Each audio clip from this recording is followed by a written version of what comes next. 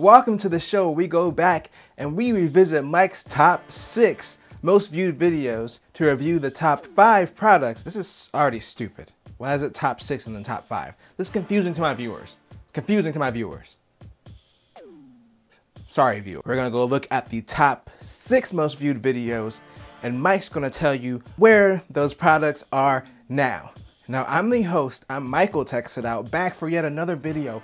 Wow, this year end has been great for me. It really is not that great. They only pay me $3 an hour. It's ridiculous. But you have to make the best of whatever hosting duties you get. So, without further ado, let's hop into it. Let's find out what our number 5 most popular video was.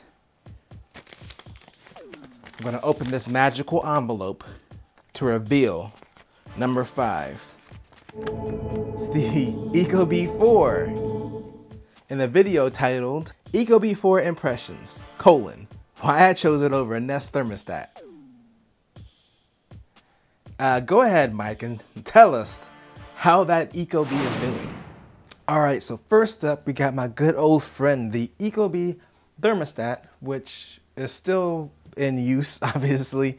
So this thing has been awesome. Kind of going back to that old video is not awesome. First of all, there's like 800 comments. It's not literally 800, but a bunch of comments about how bad the music was. And I agree. I don't know what I was doing with the music at the time. I just didn't know how to like put background music in. It was like too loud and the beat wasn't that good. It was like an old song that I did and I was just like, I'm gonna just throw this in the background, just the instrumental. Today, as we check it out.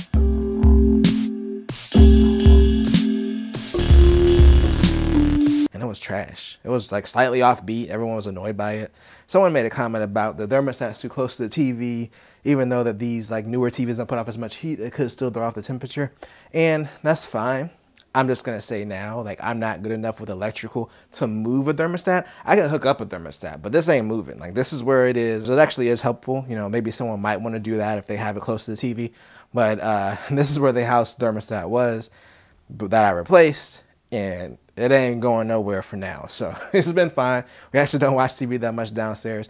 Plus there's a big difference. There's like a 4 to 5 degree difference sometimes between the downstairs temperature and the upstairs temperature, especially around this time of year. So it's not really gonna matter that much in my circumstances.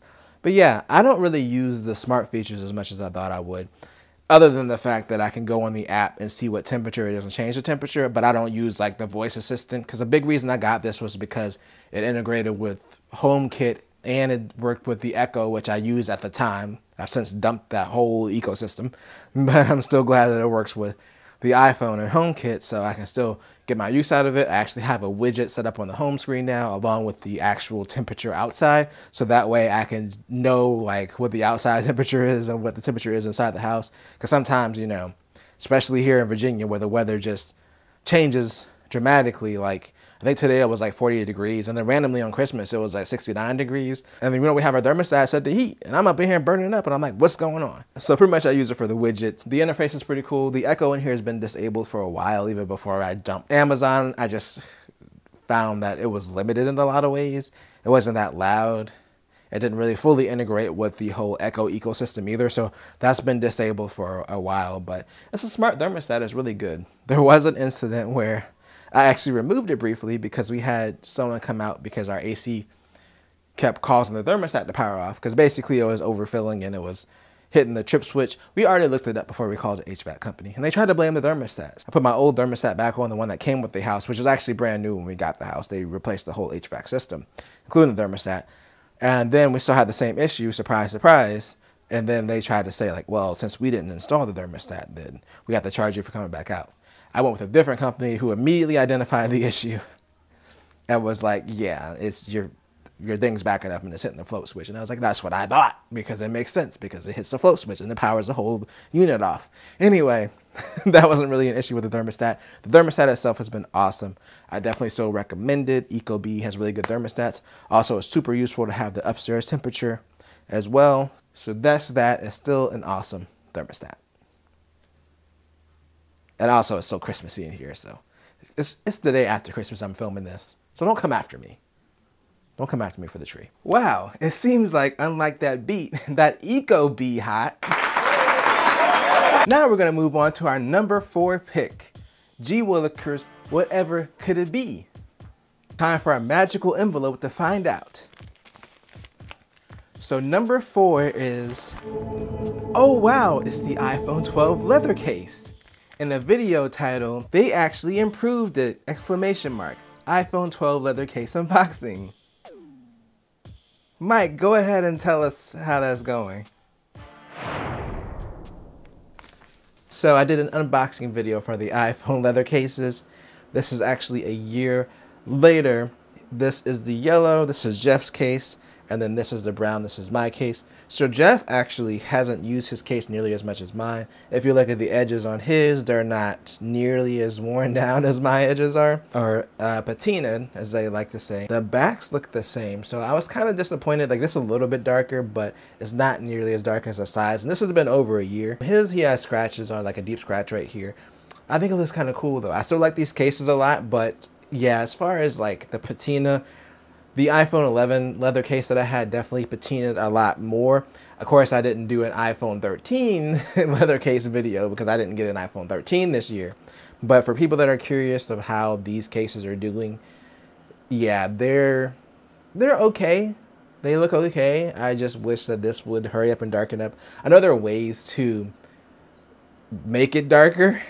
I'm just not trying to take sandpaper and stuff to my phone case just for a look. So that's where they are right now after a year. I did end up finding a video about these cases, someone that actually specializes in leather, and basically he was saying how the coating on these cases are going to make it really difficult for them to patina, and that does seem to be the case. No pun intended. Let's just move to the next thing. Move to the next thing. Gee willikers, it sounds like that patina could have been Nina. But we're not going to let it get us down, because we're back with our magical envelope again. We're about to find out what the number 3 most popular video / product is on the Mike Text It Out channel. Oh wow, it is the Taco Bell Xbox One X. From the video titled, I want an Xbox One X at Taco Bell. Let's see what's going on with that.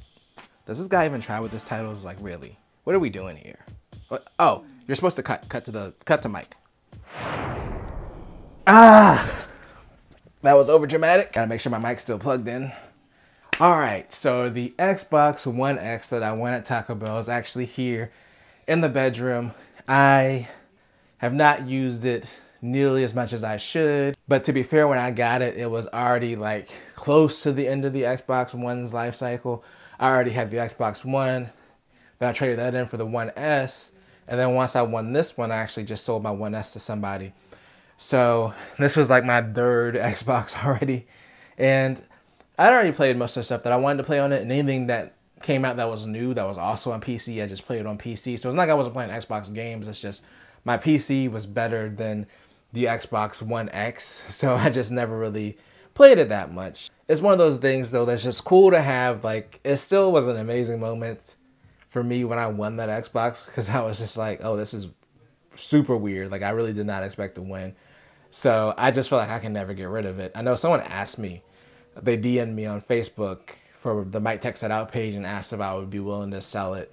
And I was like, we'll see once the Series X comes out. But even with the Series X downstairs, there's just something undoubtedly cool about the Xbox One X, the Taco Bell edition, especially this. It makes the sound. It's classic. I don't know. But yeah, it's still a really powerful system. I mean, you know, it's not like they're stopped making Xbox One games. So I'm going to try to use it as much as I can while I have it. It's been neglected and I feel bad about it.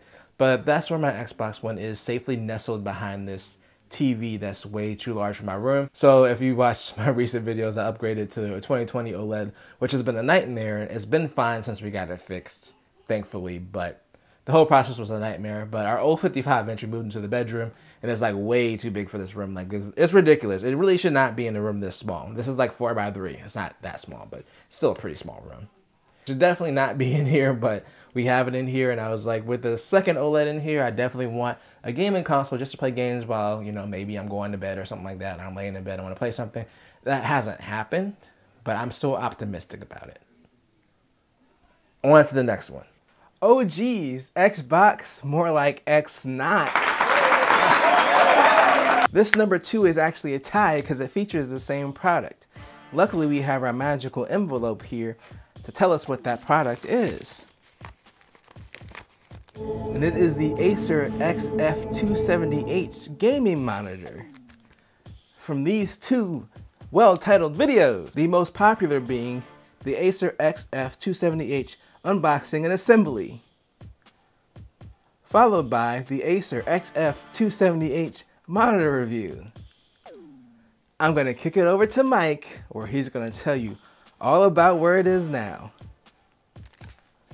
Alright, so we're here with the Acer XF270H. So like I mentioned earlier, this monitor actually encompassed 2 videos, but that's not true. It's actually encompassed 3 videos. It's just the other videos not in my top 5. So this monitor has made a few trips around the house. It's been around. As far as the unboxing video, I think that was fine.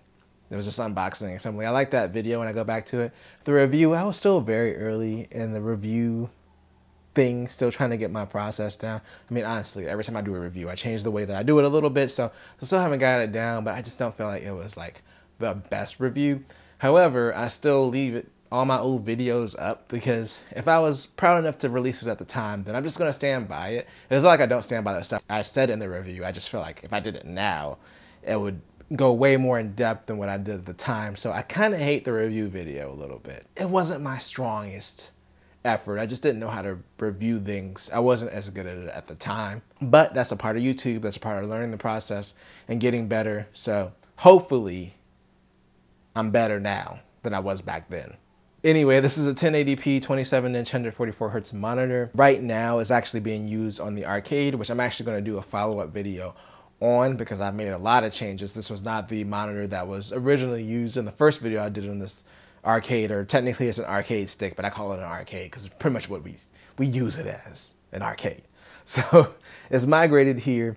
The other video that I was talking about earlier was actually the treadmill video where I was like the ultimate Apple TV Plus setup or whatever. So this monitor, after I was done with it with my computer, because I upgraded monitors last year, I got a 1440p 32-inch and then another 4K 32-inch for video editing. So this kind of was in the closet for a little bit, then I used it for the treadmill.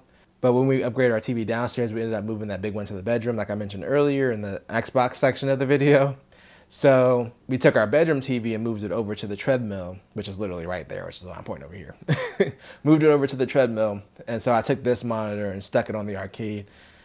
The monitor that was on the arcade, Jeff is actually using it as a second monitor for work now. It was like a small, older 24-inch monitor.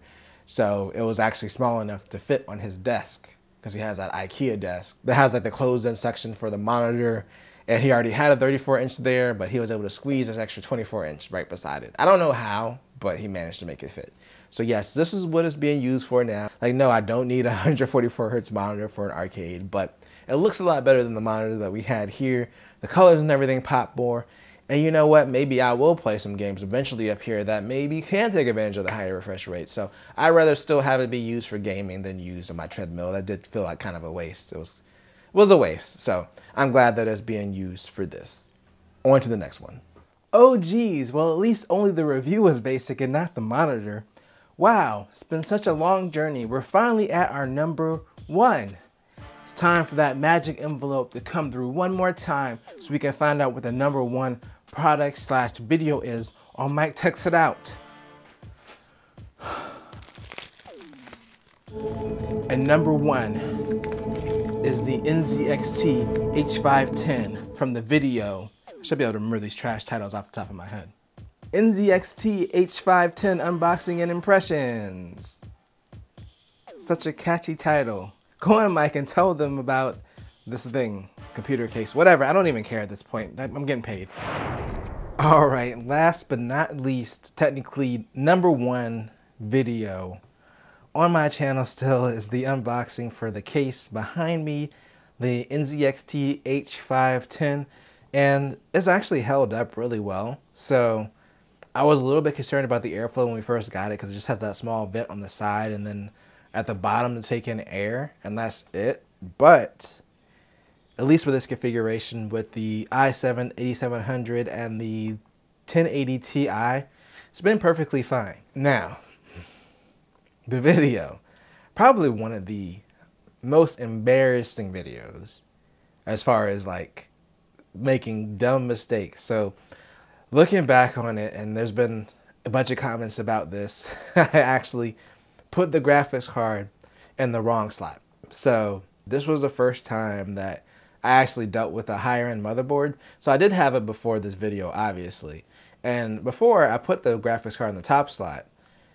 But when I got the new case, I was like, oh, this kind of looks better in the bottom slot. Now thinking about like the fact that it does technically affect performance.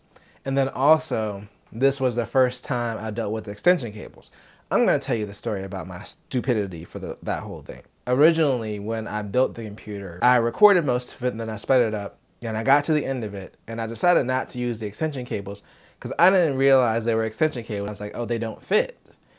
And then I thought about it like a few hours later and I was like, wait a minute, this says extension cables. I guess I'm supposed to plug it into the cable because I'm an idiot. This was literally the first time I used extension cables. And I watched other videos where extension cables were used, but for some reason it didn't dawn on me in my mind that they're extension cables, like they're supposed to extend the cable. I don't know. So I figured that out. And then I was having a big issue with the cable combs. Like I could not get them to work right. Again, because I'm stupid. I went back like a month or so later. I actually left it the way it was for a while with the cables looking all crazy. But I went back a month later and I finally figured out how cable combs work. Yay me. So yeah, it was just my first time really using extension cables. Also, I didn't notice that there was like the hole in the bottom to put the cables through. So I just routed them around the side. It was a whole mess. People in the comments really helped me out on that video. So I really do thank you.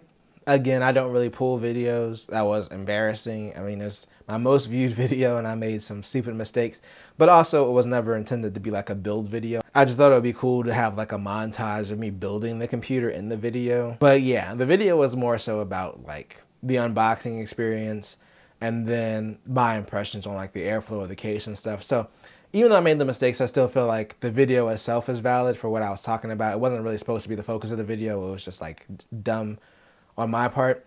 As far as the GPU, now this got the most comments. It was like, hey, you idiot, you put the GPU in the bottom slot. And then the funny thing was I was just like putting the computer back together and I was like, did I have this on the top slot or bottom slot? Like I said, I didn't think about performance implications. People were like, you're going to choke the GPU because it's too close to the bottom. It was actually fine. I actually left it that way for like a year because Jeff liked it better that way. Eventually, when I went and redid it, I was like, I should probably move it. So the airflow will be a little bit better, but it's not like that big of a deal. Depending on your motherboard, this motherboard, there really wasn't a big performance difference when I moved it from the bottom to the top. The airflow, of course, was a little bit better. I'm not saying that you should put it at the bottom, but it depends on your motherboard whether you're going to have a performance hit or not. It also depends on the graphics card, like how power efficient it is, how much heat it outputs basically, whether it's going to really like choke it or anything like that. So it was fine.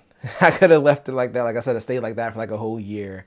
I actually like the way it looked a little bit better in the bottom slot. That's just me. I'm not one of those people that like, if I lose a few frames of performance, then I'm going to trip about it or anything like that. And neither is Jeff, and this is technically his computer. He really didn't care or even notice a difference when I moved it. So yeah, so technically, yes, I was still wrong in that situation. I still don't recommend people putting it in the bottom slot, but in some cases, it really doesn't matter that much. So yeah, that was the whole story behind the mess that ended up being the original build of this computer when I was all fixed up and lovely and beautiful, I think. Oh, another thing, so a lot of people asked me what light strip it was that I used in the computer. It was like a magnetic light strip that I got off of Amazon for like 15 bucks. At the time, it's actually been discontinued, but it actually completely died after like a year, so don't recommend that. Just do your research and find a light strip. It was nothing special. You know, I've linked a few people to it, but yeah, it's completely dead. It ended up dying, but yeah, it's still in the case. I've just been too lazy to remove it, but yeah, it died. But yeah, this case is pretty good. Even when it's gotten dusty and, you know, I needed to pull the filters out and clean it, I haven't had any major performance issues. It looks really nice. Like, I really like the way this case looks and how much space there is inside. So yeah, still a great case after all this time. There's an old crusty Blu-ray player on the top of it because we're ripping our Blu-ray collection, in case anybody was wondering. But yeah, Great case. Regretful decisions made in the video. But that's life. And you learn. And you move on. And you go cry a little bit in the corner, which I'm going to go do now. Oh, wow. What an adventure we had today. Reliving Mike's trauma. I mean, top 5, 6 videos, whatever this thing was. Am I getting paid? I'm still getting paid. Okay. Wow, that was great. Everyone give a round of applause for something. Wow, that's going to conclude this year, 2021. Hopefully you'll be back next year. I mean, after this, I don't see why you would come back, but I guess if you watch Mike's videos, then you already know what the deal is. So it's up to you. I mean, you know, it's your experience in life. This is what you're choosing to do. The subscribe or not subscribe and return and watch the videos. So good luck with the rest of your life.